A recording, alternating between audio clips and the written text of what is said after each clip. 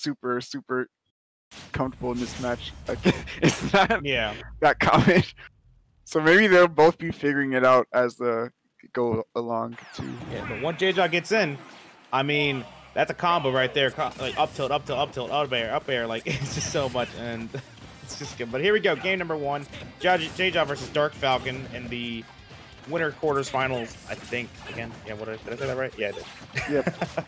Yep. This is the best 2 out of 3 before getting into top 8 winner side. So it means a lot to win here, because once you get into the top 8 side, you have best of 5 and more chances to. You're open. But this is already what you're talking about. Kirby's combos are actually pretty damaging, even though they start from pretty predictable things. All it takes is that one opening, I would say. Yep. And the catch. Let's go. Nice. I like the double aerial there from Richter. It all comes down to how. Ooh. See, I see that often from Kirby players, and I still haven't figured out if it's actually true or not. Fair one into forward smash. It hits a lot, but I think it's fast, but like I don't think there's enough time to react to it, especially online. Yeah. Like, whoa, what just happened?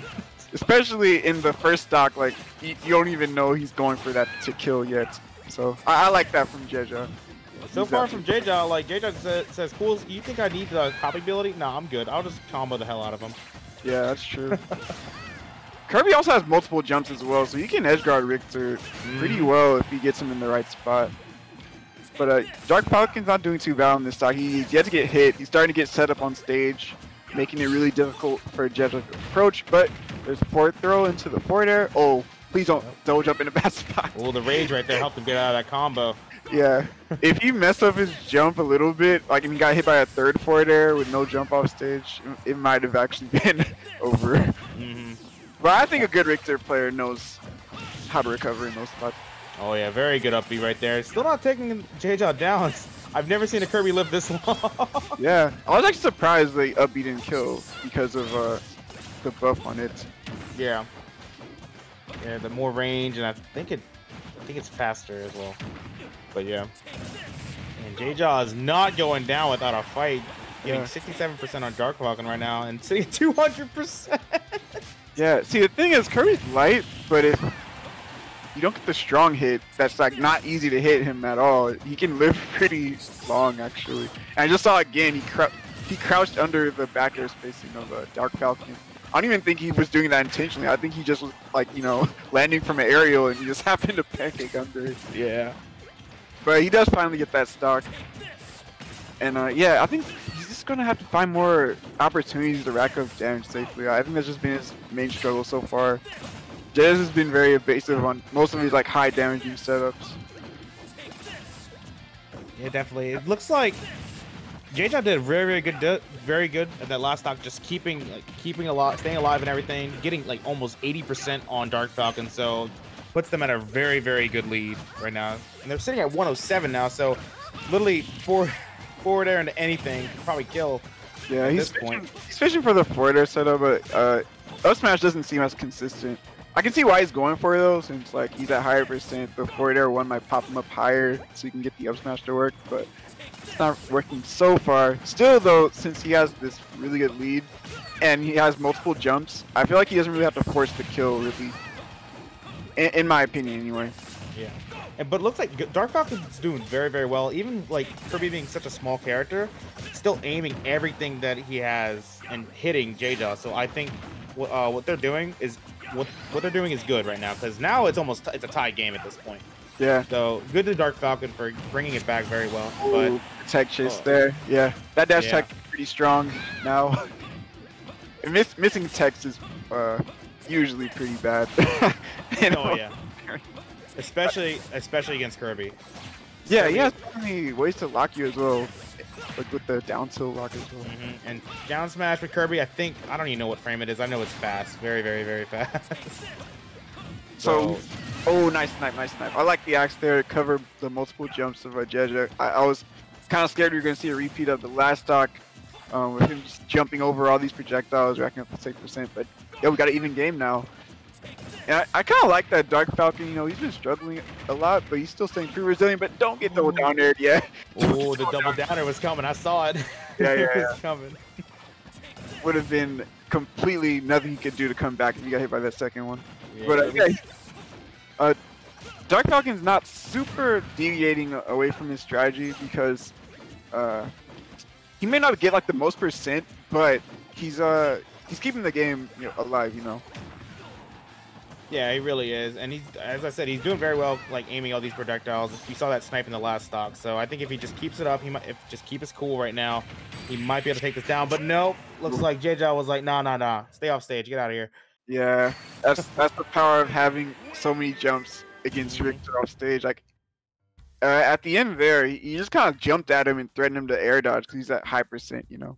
And then as soon as he saw the air dodge, he's like, okay, I have a multi-hit aerial that will kill you, so.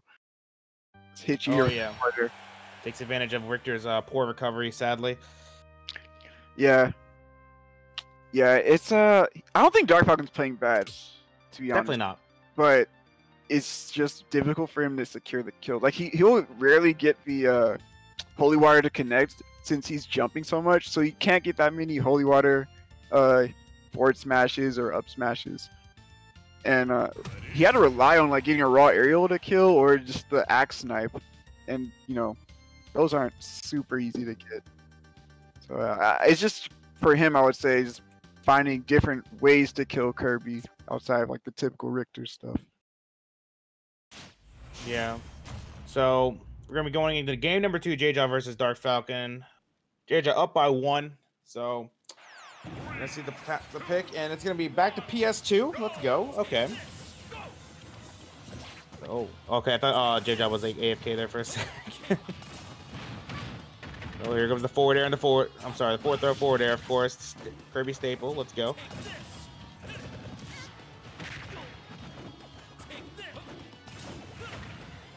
So right now they're both just, they're trying to just get something in right now. Good little neutral going on right here. Like. Retreating forward air with Kirby is just really good. It's good pressure shields with it. As you can see, Jejajeja just keeps doing it because it does a decent amount of damage, and you can maybe combo off of it once in a while. Yeah, and if it doesn't combo, if anything, it just sets up for the stage control. It just pushes them so far. Maybe even just throw them off stage, and you already know how this matchup goes at this point. Yeah. Right. Good little great damage to the ledge. Okay.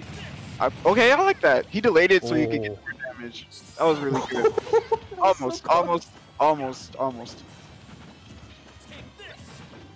Oh, catching that. Always being aware of that holy water bouncing off your shield is just very good. I like that. Even getting the Z-drop aerials as well, just to keep the holy water in play as long as possible. Definitely. Very smart stuff. And that's actually really tricky too, since Kirby has so many jumps anyway. If you did a full hop, I bet he could like Z-drop aerial multiple times before touching the ground, while still having the holy water in his hand. Oh, okay. It's the poke. Oh, he wasn't paying attention to that holy water setup. Luckily, he only gets back aired. Might have potentially been able to time an up smash if he was a little bit more on point. But again, great spacing right now from Dark Falcon, just barely staying out of range. Spacing was nuts. And that's exactly what you want to see. Great snipe on the up air there, catching that jump. And I think now he might just be getting a habit on how Jejajeja likes to jump in neutral around these projectiles, so he's just timing them slightly different to catch his landings. But there's that neutral air. I think I saw the startup of his up B try to come out, but Kirby neutral air saying no. Yeah, that neutral air out of shield is really good on Kirby. It's a get off me tool. So, oh, we got the Kirby staple. Here it is. Okay. Yeah, I think Dark Falcon's like, all right, I can take all this damage as long as I don't get hit by the second down air. I'm fine. So I'll just wait until he commits to the second down air, and then I'll just up B safely to ledge. Still though, that was a pretty good string for Jejajeja. Very good, getting a lot of percent there. Nice up B out of shield though. Yeah, Dark Falcon's starting to get set up a little bit here. Great punish on that down tilt on shield. No tech chase here though. Ooh. Yeah, this is the best lead Dark Falcon's had so far. And nature of playing a zoning character, the more you have the lead, the better it is for you, because your opponent gets more frustrated trying to approach you, I would say. Yeah, completely. Because like a lot of Smash comes down, and esports in general, it all comes down to psychology as well. Like most definitely, because you're not playing at your best if you're like saying, "Oh my God, I'm about to lose." Oh no! Like you want to have a confident mindset, but not too confident, in order to like have the right mindset to win games. Because the right mindset will always I think that's like maybe 20% of games. You want to be at the highest as you can to like take anything really. Mm-hmm. And that's my favorite part about Smash and just esports in general is like the psychology that goes on, like both players trying to get in each other's heads and just trying to take advantage of what's going on. And there we go, good forward air taking down that stock from Jejajeja. So now Dark Falcon's sitting at 128 trying to go for the roll read. Yeah, honestly, I don't blame him. Yeah. So many people roll in that position, especially when you just stand in front of them like that. But I like Dark Falcon just like, nah, bro, I've played this game before. It's not Elite Smash. Not gonna get upset or force smashed by that. But again, I just really like that Dark Falcon. He's not deviating from his like main game plan of just I'm keeping Kirby out. I'm just like always have like this holy water on landing for his jumps. He has to get through my projectile wall if he wants to touch me really. And yeah, Jejajeja more so than the last game has just been really struggling to adapt to this. Great angle down there. I like that from the down air and then angle down forward air to catch this sweet spot. Just any percent he gets now is just so good for him. Look at him just down here around the whole stage. Like, you have to chase me, man. And this is kind of the struggle with Kirby too, because he's not super fast on the ground really. So if he's committing the jumps, which are also really slow, it's not super hard to run away from him if you commit to the strategy that Dark Falcon is doing right now. But this could be the start of something. Goes for an up tilt read instead of trying to like rage. Yeah. I thought he would try to pressure him more off stage in that situation. One interesting thing I see Dark Falcon going for is the down air into the axe, which I never really seen that before. But if it hits, I mean, hey, good on you for that. Yeah, I was gonna say it's really good. Oh wait, no. He died. He died. Oh no, he got jab locked by a down tilt hit with a rage forward smash, so he took extra knockback. And I think he might have gotten scared of the inhale, so he didn't commit to any recovery. Yeah.